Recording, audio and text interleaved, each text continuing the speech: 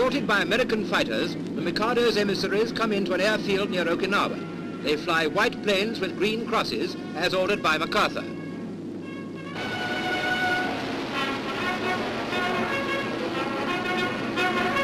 General Takashiro Kawabe, 5'4", gold-braided and a bit bedraggled, headed the delegation of 16 high-ranking officers.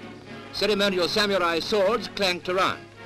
GIs waiting on the airstrip let out a few ironical shouts of banzai, just to remind the visitors what a lot of face they're losing.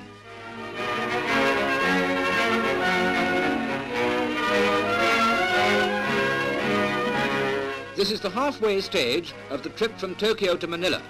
An American Skymaster flies them the rest of the way. On their way to get their orders from the Allies, the end of Japan's crazy dream of the new order in East Asia.